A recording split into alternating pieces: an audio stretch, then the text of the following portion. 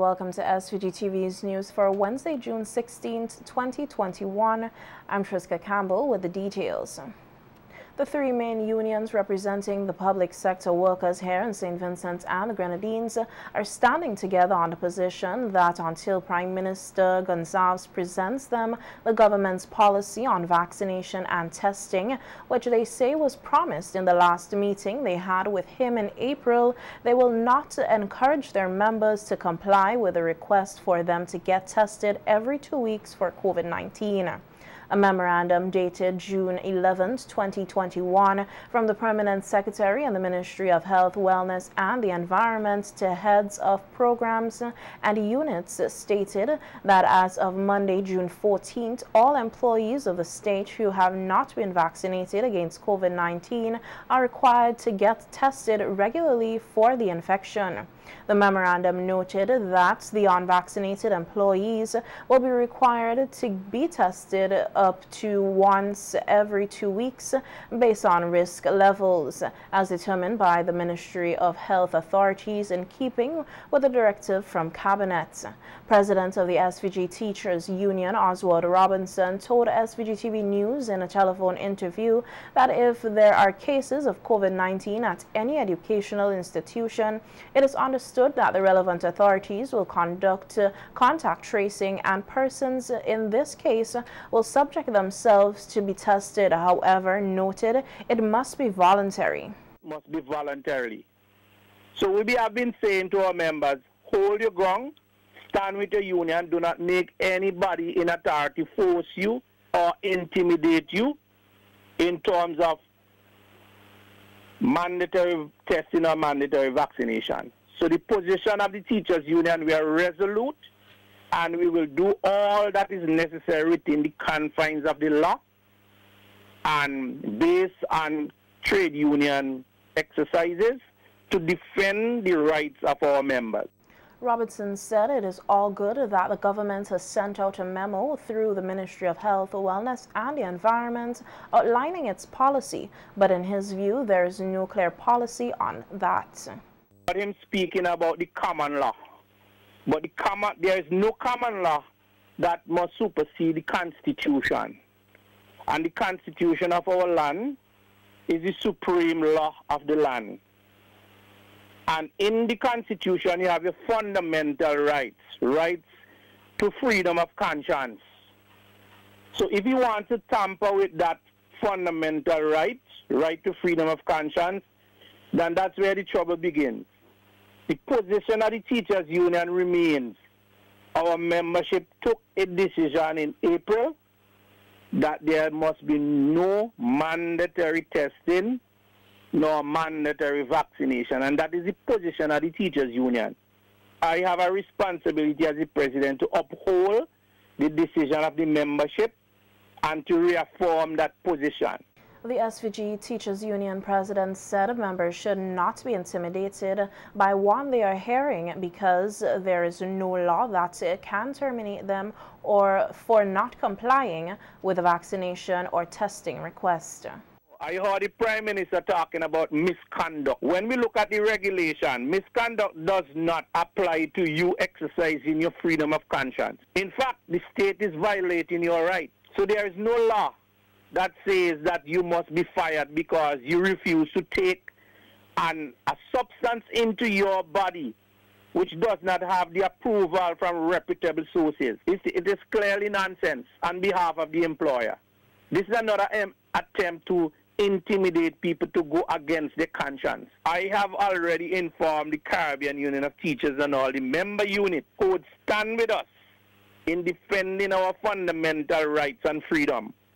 We have already spoken to Education International, the Caribbean Teachers Federation based in Canada, and we are prepared to go all the way to the International Labour Organization to ensure that our fundamental right to conscience is not taken away from us, because that is what the state is trying to do. Meanwhile, President of the Police Welfare Association, Sergeant Brenton Smith, said their members will not be intimidated or forced to take the COVID-19 vaccine. Sergeant Smith told SVG-TV News via a telephone interview that the police welfare stands firm with the teachers and public service unions in the position not to comply with the regular testing until the promised documents are presented to them by the cabinet. I'm still saying here today that we stand from a welfare executive standpoint on our previous view of no one, regardless of who they are, will prevent or stop or force any of our members to be vaccinated. We maintain that this is a choice for our members based on if they have read along the topic of the vaccination and after consultation with the medical practitioner. 4 years have been advising them whether or not they should take a vaccine or advise them generally a medical group. How on this earth today that our medical practitioner can advise us as to whether we should take the vaccine or not? The Police Welfare Association president questioned what will happen after the testing and whether workers in the country no longer have freedom of choice, consent, and conscience, which is stated in the Constitution. If we don't have a Constitution in them fine. But until we have the Constitution still, we will abide by that, which is the supreme law of our land.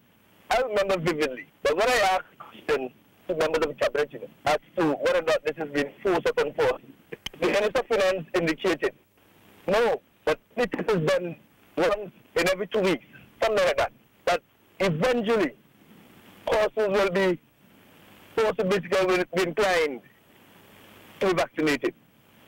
But if that is the purpose of the testing, I have difficulty with that as well. Because it's not for the core purpose of testing to see whether or not your members has COVID, but rather so that person eventually will give in and to be vaccinated. That could be right. The Public Service Union is also in full support of the position of the SVG Teachers Union and the Police Welfare Association. The PSU President Elroy Boucher told SVG-TV News yesterday that public servants who wish not to comply with the requirements of regular testing for COVID-19 can sign a legal document with the Public Service Union, which they can provide to their supervisors on why they are not giving consent to be tested. Prime Minister Dr. Gonsalves has raised the issue of recognition of non-approved vaccines as a viable COVID-19 jab, as many countries around the world, including the OECS and the wider Caribbean region, race to vaccinate their populations while facing limited availability of WHO-approved vaccines. Addressing the fifth sitting of the OECS Assembly held virtually today, Prime Minister Gonsalves said he has taken the Sputnik vaccine but is unsure of whether other countries may accept it, while asking for the WHO to possibly provide some advice in this regard. Dr. Gonsalves was responding in part to an address by guest speaker, Director General of the WHO, Dr. Tedros Ghebreyesus. There are other vaccines which are not yet approved by WHO. Like, for instance, the Sputnik. I don't know what is the status, the current status, where that approval process is going. But I read that about 70 countries in the world, covering 40 odd, close to 50% of the world's population, including India, where the Sputnik has been put out for emergency rollout. The issue arises, what does the WHO advise, or if they have any advice at all, for countries which, even though they may not roll out Sputnik for their populations or their residents, whether they would recognize it for purposes of migration. For example, I have taken the Sputnik, but we got limited quantities, about 800 or so to a particular source. But I don't know if I can go to St. Kitts and be considered to be vaccinated. Prime Minister Gonzalez also spoke on the difficulties facing the region's vaccination uptake, saying that while the information and technology can play a critical role in getting more persons vaccinated, countries are facing what he termed as an infodemic, as also pointed out by St. Lucia's Foreign Affairs Minister. We have to accept also, which is of great relevance, and I want to put it on the table for the engagement, which we know exists, is what we have currently globally. In addition to having a network pandemic, we have an infodemic. A lot of fake news on the internet, on social media, a lot of anti-vax talk, making it very difficult for some countries, in fact, for lots of countries, or particular populations in particular countries, to have the rollout of the vaccine in a manner which is optimal. In fact, in many respects, we have a suboptimal rollout, and this is why we have to begin to look at a number of issues touching and concerning the incentives. Also addressing the fifth sitting of the OECS Assembly was opposition leader Dr. Godwin Friday, who proposed a robust documentation process that can help to pinpoint areas of strengths and weaknesses in the mission towards the OECS integration. What I want to suggest, Madam Speaker, is that one of the functions, and I'm glad that the Honourable Member from Antigua mentioned it, for making this Assembly, the work of the Assembly, an essential part of the work of the OECS integration movement, and giving it real substantive work to be done, if not at both of the sessions that ought to be held each year, but at least periodically, once a year, twice, once every 2 years, but that we prepare a report for the Assembly. One that says, this is where we are along this road to integration, or what is political economic cooperation. How far have we come in achieving these objectives? And make this a document of this Assembly and present it to the Assembly, whether it's annually, and it becomes now a basis for substantive debate within this Assembly as to how far we have come and where we need to go, where the stumbling blocks are, so we can see that we're making measurable progress. The fifth sitting of the OECS Assembly saw the coming together of the OECS heads of government, representatives from the parliaments of each full member state, and the legislature of each associated member state, along with members of the opposition. Special guest speakers were Dr. Tedros Ghebreyesus, Director General of the WHO and Acting Director of the Western Hemisphere Department of International Monetary Fund, Nigel Chalk. In some COVID-19 related news now, 14 new COVID-19 positive cases were reported from 269 samples processed on Monday, June 14, 2021, resulting in a positivity rate of 5.2%. 20 new recoveries were noted over the reporting period. 240 cases are currently active and 12 persons with COVID-19 have died. 2,172 cases of COVID-19 and 1,920 recoveries have been recorded in St. Vincent and the Grenadines since March 2020.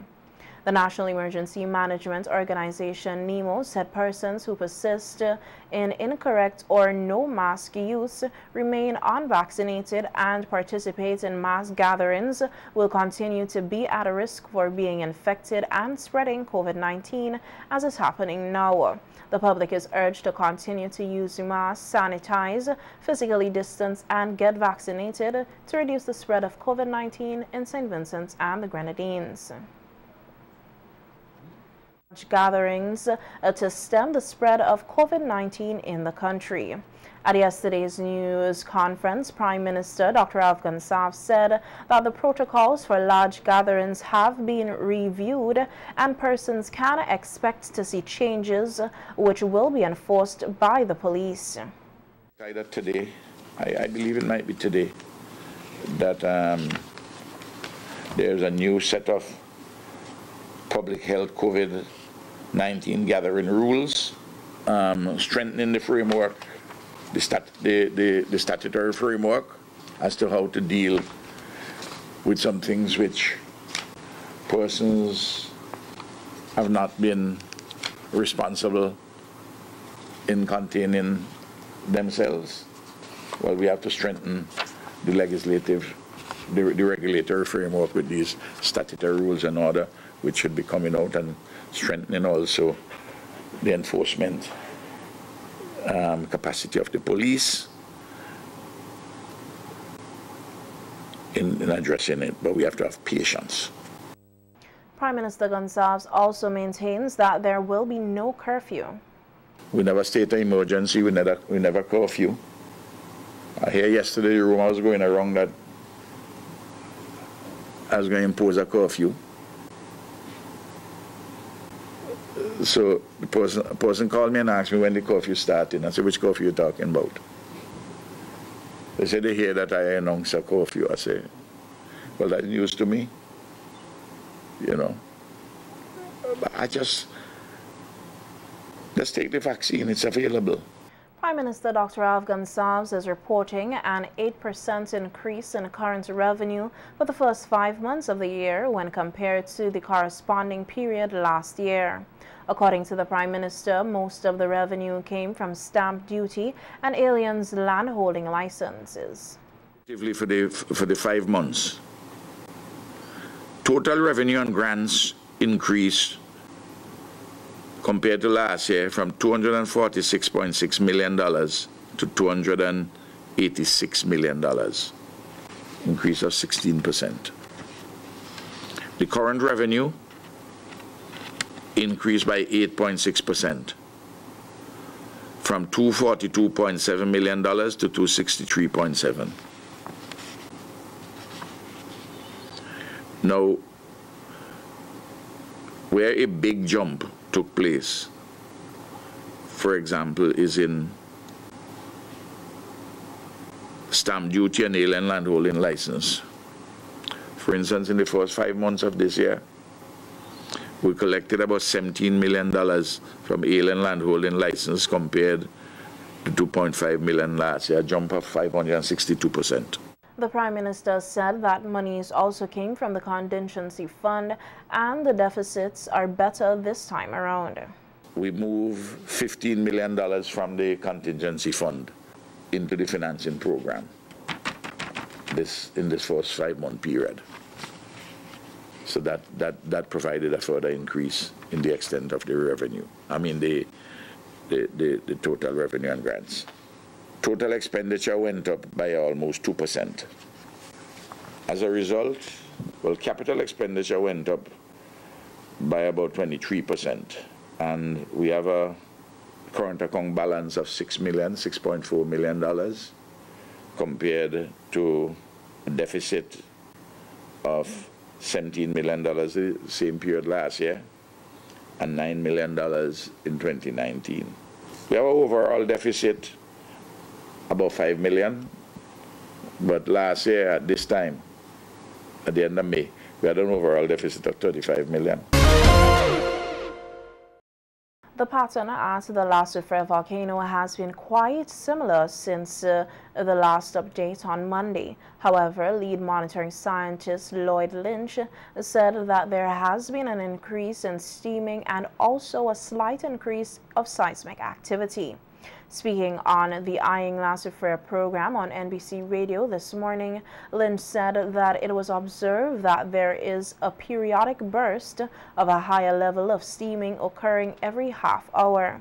He said that the monitoring team is not sure whether this is a result of the increased level of rainfall, stressing the importance of getting the monitoring equipment back up and running soonest. It's important to have some improved monitoring at the crater so we can correlate what this increase in seismic activity is about. And seismic activity as in high frequency vibrations, which from experience it looks like steaming. So we have also seen a slight increase in seismicity, very slight. On average, we have been recording less than 10 earthquakes over the last 24 hours. There were 11, so slight increase there. Gas monitoring was done yesterday, which showed 352 tons of gas being emitted daily, and which is also a slight increase from the last test. Lynch also noted that now that it is getting deeper into the rainy season, there will be changes in the wind pattern and level of precipitation, which can influence what the monitoring team will sense from the volcano. The intensity of the gas that a particular area is exposed to.